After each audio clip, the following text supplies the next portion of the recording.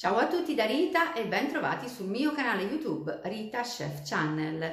Oggi prepariamo insieme lo gnocco fritto, una meravigliosa specialità tipica dell'Emilia Romagna. Prima di andare in cucina vi ricordo come al solito di iscrivervi al mio canale se non siete ancora iscritti, di condividere le mie video ricette con i vostri amici e di cliccare sulla campanella per ricevere le notifiche dei miei prossimi video. Ed ora mettiamoci all'opera.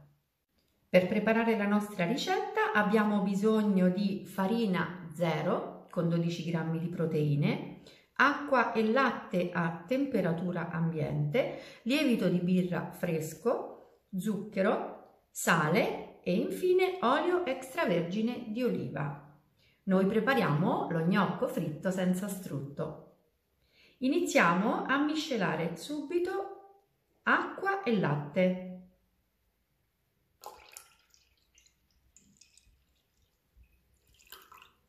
Aggiungiamo il lievito e lo zucchero e misceliamo.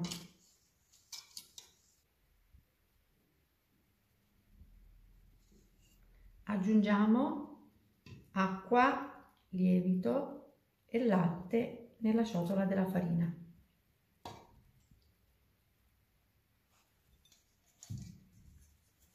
Iniziamo a lavorare con un cucchiaio di legno.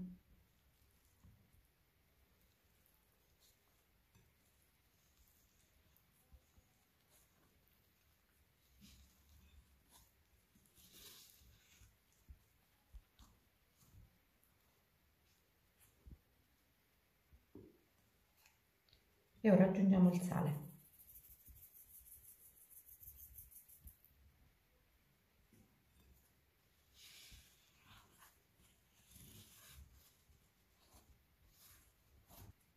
Lasciamo il cucchiaio e continuiamo a mano.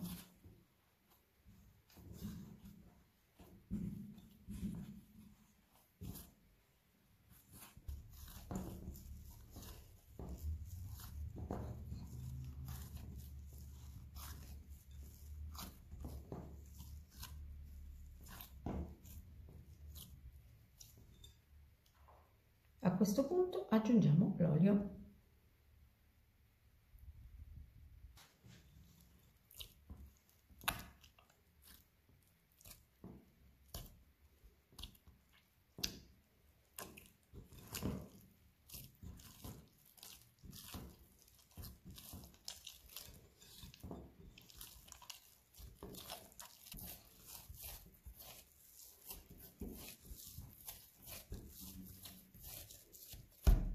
L'olio è stato ben assorbito dalla nostra massa, quindi ora copriamo la ciotola con la pellicola e lasciamo rilassare il nostro impasto per 15 minuti.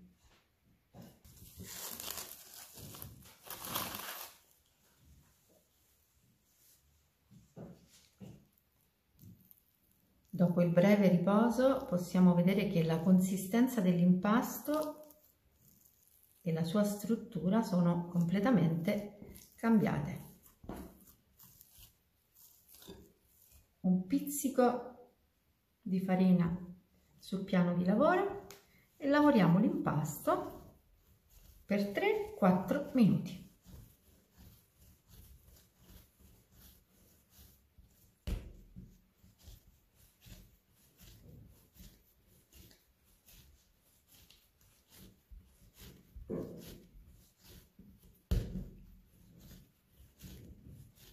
È un impasto poco idratato e quindi vedete che si lavora senza alcuna difficoltà. Io sto lavorando a mano, però se vorrete potrete procedere con la planetaria.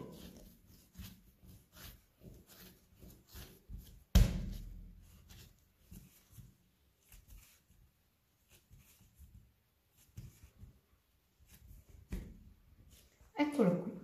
Il nostro impasto è pronto per andare in ciotola a lievitare.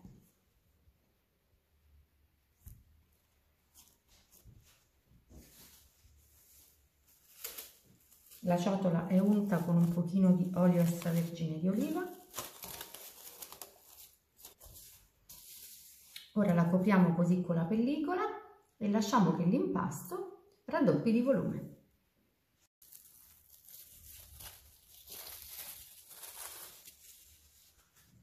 Dopo 3 ore di lievitazione il nostro impasto ha triplicato di volume. Ora dobbiamo infarinare il piano di lavoro e rovesciare l'impasto sul piano.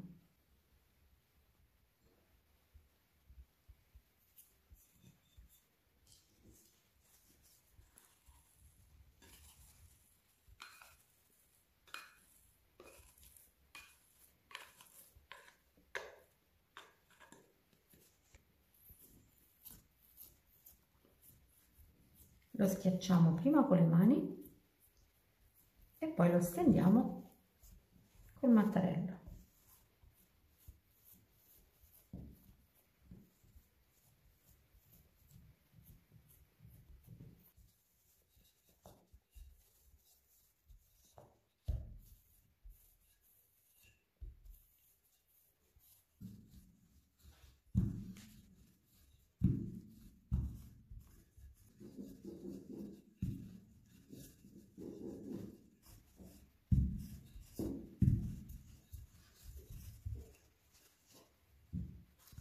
Direi che possiamo accontentarci. Abbiamo raggiunto uno spessore di circa 4 mm. Ora con una rotella, scegliete voi se dentata o liscia, io scelgo una rotella per pasta dentata, andiamo a tagliare gli gnocchi.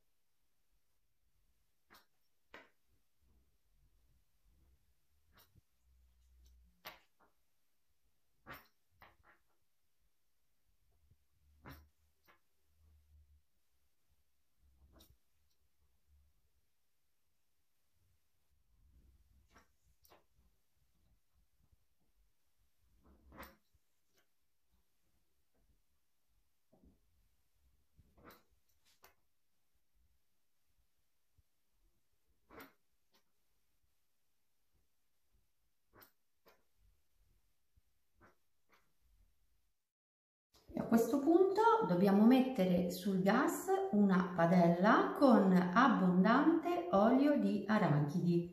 Portiamo l'olio alla temperatura di 165 gradi e iniziamo a cuocere i nostri gnocchi fritti.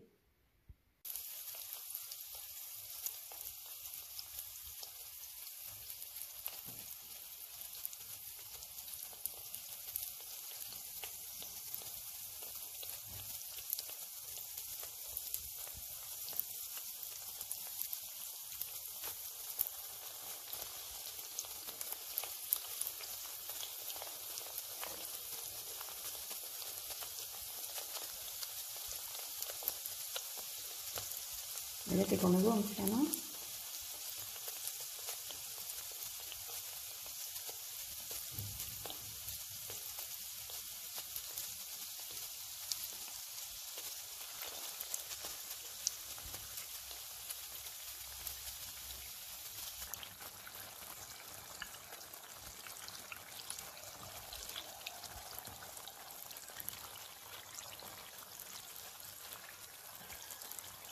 Come raggiungono la doratura, li scoliamo e li mettiamo su un vassoio con carta assorbente.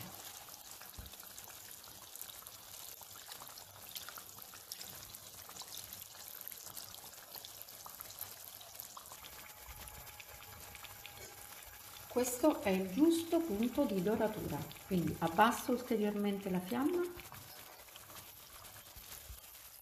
e scolo gli gnocchi.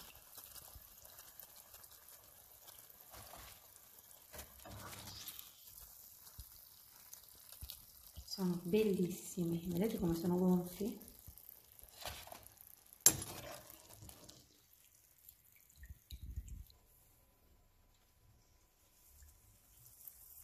Continuiamo esattamente allo stesso modo fino a friggerli tutti.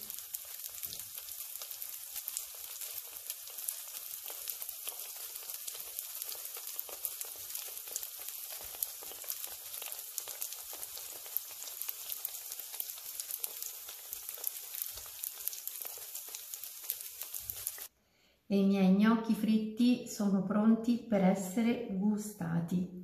Ora vi faccio vedere da vicino che cosa abbiamo ottenuto.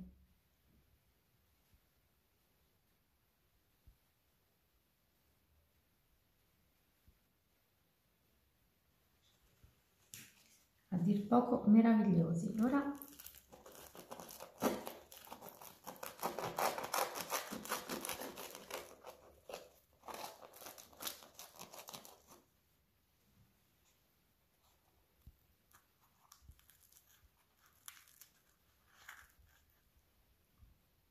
sono veri e propri scrigni. All'interno possiamo mettere salumi, formaggi o delle meravigliose verdure grigliate. Sono perfettamente vuoti e leggerissimi. Bene, anche per oggi è tutto. Io spero che i miei gnocchi fritti siano stati di vostro gradimento. E se così sarà, attendo un vostro like e come di consueto io vi do appuntamento alla mia prossima videoricetta. Vi invito come al solito ad iscrivervi al mio canale se non siete ancora iscritti, a condividere le mie videoricette con i vostri amici e a cliccare sulla campanella per ricevere le notifiche dei miei prossimi video. Un grande abbraccio a tutti voi da Rita.